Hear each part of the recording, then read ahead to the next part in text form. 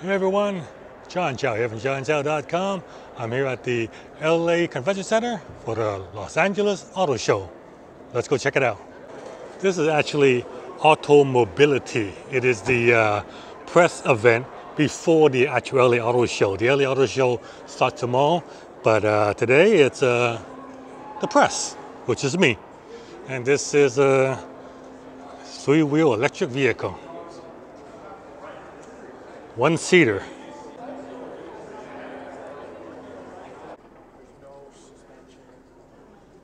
Check it out.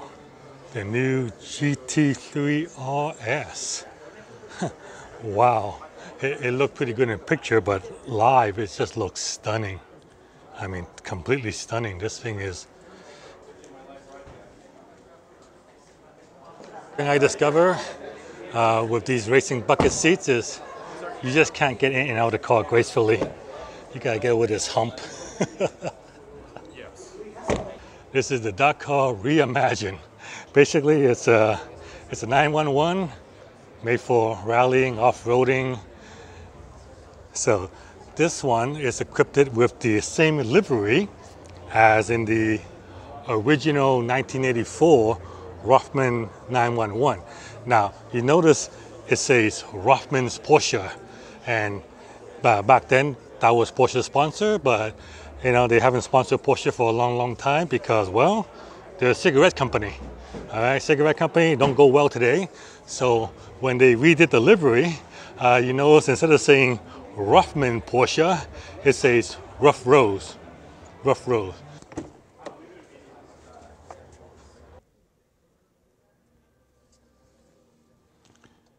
I tell you one thing, it's definitely higher quality in a Taycan than a Tesla. Yeah, most definitely. You know, but then again, way more expensive, so you expect that. Porsche 963. Oh yeah, that's a race car right there. Long, slow, and sleek. I don't know if I could open it. Okay, yeah. Oops. Oops. It's not, but this is just a mocked up. It's not a working model, that's why. Yeah, it's fake. It's not real. I don't feel so bad about breaking it now. This is the Zinger 21C.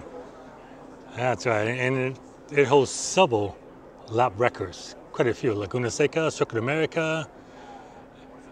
Yeah, and it is a supercar. It is mostly 3D printed. Like, it's actually made in LA. And check out the carbon fiber wheels. Everything's carbon fiber. It's tandem seating, so driver sits in the front, passenger sits behind the driver. And the most amazing feature, I can't really get in there, is check it out. Check out that engine, all those 3D printed parts. Yeah, it's pretty crazy.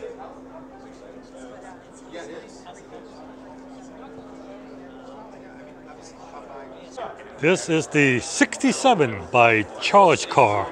I first saw this at South OC Cars and Coffee, and here it is at the LA Auto Show, so let's get a little closer look. This particular model has a matte blue paint job, and there you can check out the dual motors. So it's got a motor in the front and motors in the back.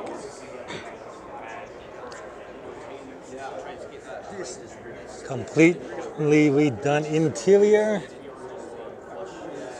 And this right behind there, normally be a rear seat, but it's been now taken up by the battery pack. Yeah, so this is not a restore mod in any way, because this thing is completely redone. It shares absolutely no components with the original 1967 Mustang. Yeah, it's a ground-up build. Body panels are made of carbon fiber. I believe the charge port is here. It opens up at, I guess it's turned off, but yeah, that's the charge port. And everything is bespoke, completely redone. And I guess that's one of the reasons they try to justify the price $450,000 to start, so, which is a lot of money to pay for electric Mustang, but I believe they're limiting it to 499 units, so there is that. 67 by Charge Car. Tiny cars. I mean, really tiny cars. Look at this one. That's hilarious. The Bad Berg. Enter through the front. Oh my God, that's awesome. And then your passenger face away from you.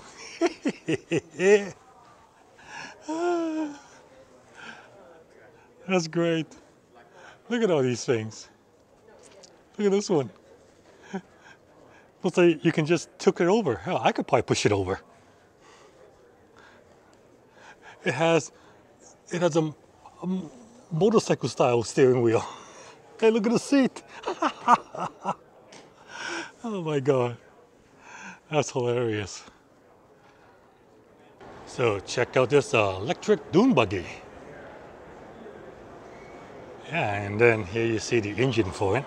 So you can see there's the motor, the brakes, the inverter, and the battery. Not a very big battery, but you know, seeing that how small and light this thing is, it should give it some decent range.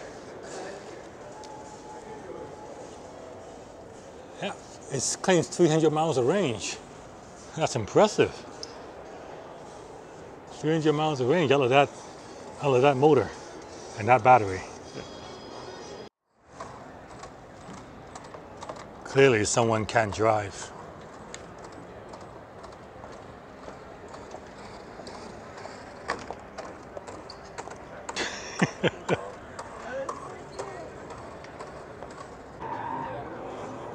Speaking of someone who can't drive, this here is the VinFast VF9. And for those who don't know, VinFast is a Vietnamese startup. So this is a Vietnamese company, and this is their first electric car. They have a couple of them, and this is the top line VF9. Yeah, it's electric, so it has a front, but as you can see, not much space. I'm not sure why it has that ejection seat. You can't fit in there. You can't get stuck in there. You can't fit in. And yeah, it's a big SUV, up to 7 passenger. So check out the rear seat. This is set up for 6 seat configuration. So you got captain chairs in the middle, and you got a seat back there. Looks very nice. And in the driver's side, it looks like a Model Y, like a very big Model Y, with a big screen in the center. Yeah, it's and of course a little monitor to monitor you.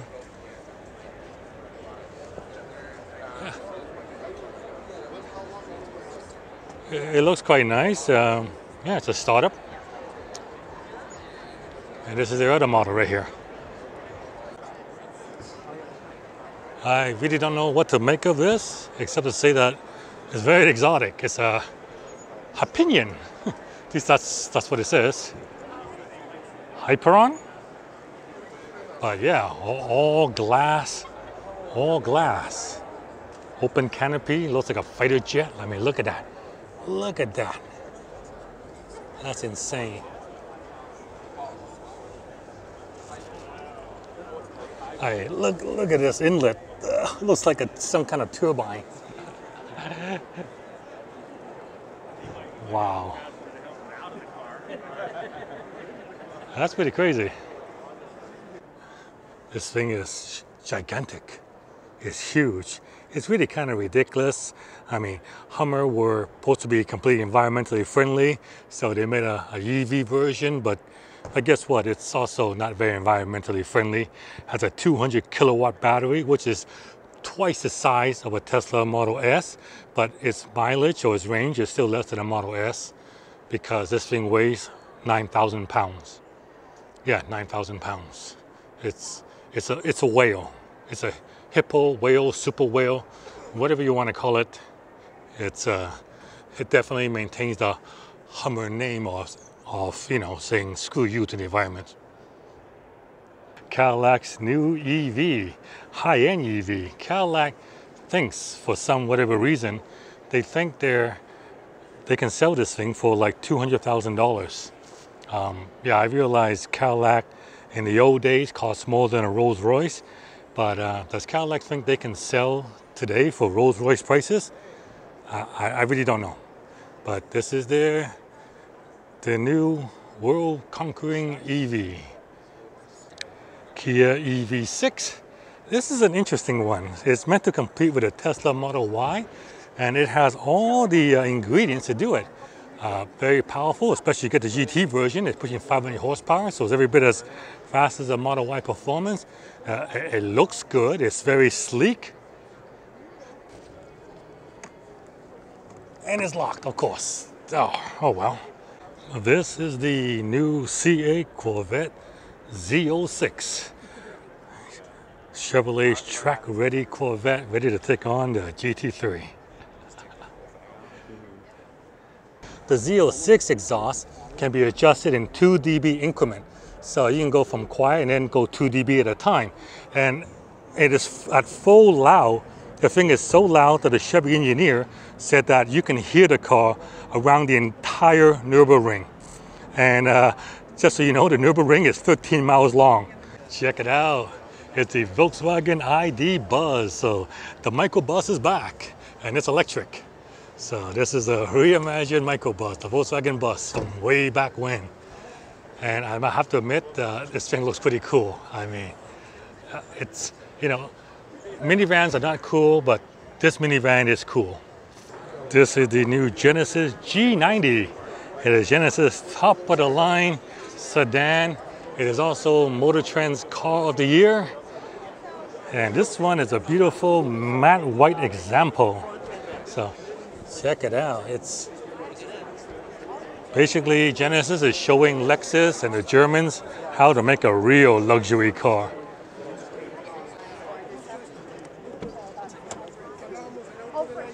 Wow, once I opened the door, the seats went back. Looks like crystal, doesn't it? Yeah.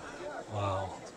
It feels quality. Very solid, right? Genesis GV60 is basically a luxury version of the Kia EV6. So, you know, if the Kia is not luxurious enough for you, then the Genesis version definitely is, because look at that. Instead of plastic, you got leather, everything is high step up in quality. Yeah, with nice contrast stitching. You have the seats are just Alcantara, perforated leather. It's a globe. Yeah, it's an interesting design thing. Well, if I had the key, this thing's supposed to rotate, roll over, but yeah, it's like glass and much higher quality than the EV6. Yes, definitely. Which is what it's based on, but this is like twice the price too, so you're definitely paying for all these extra luxuries. Exactly, and the door panel. And this represents the future of Genesis. This is the new 2023 Lexus RZ. RZ is Lexus electric car.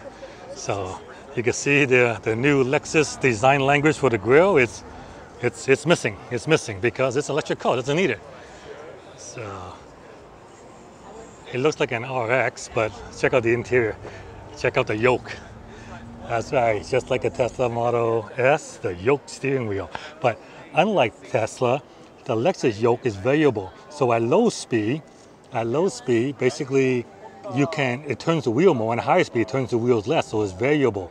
So you never have to do the hand over hand thing. It's basically 180 one way the other way, and you can turn the whole car. So much better job. It leans into a turn. So when you corner, it leans into the corner like a motorcycle. That's so cool. And here it is. Everyone's favorite tree hugger is back. It's the new Toyota Prius. That's right, the Prius is back. I can't believe it. And it actually looks incredibly sleek. I mean, that is damn sleek. That's a good looking Prius. Vehicle is locked. I don't know why, just a Prius. But anyway, yeah, the Prius is back. And this is also the most powerful Prius ever made. 0 to 60 in 6.7 seconds, which by today's standard is not that fast, but you know, 15 years ago, that would be sports car level.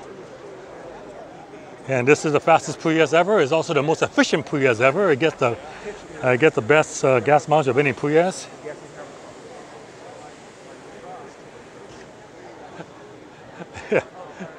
The Prius. So look for these things to be clogging up the fast lane of the highway next year. Okay, so this is my coverage of the LA Auto Show in Los Angeles. The show officially opens tomorrow, so if you're in the area, you can feel free to come down and check it out. In the meantime, I hope you enjoyed my little tour. John Chow from JohnChow.com. Thank you very much for watching. If you enjoyed that, give me a thumbs up. Please like and share my video, subscribe to my channel, and I'll see you guys next time.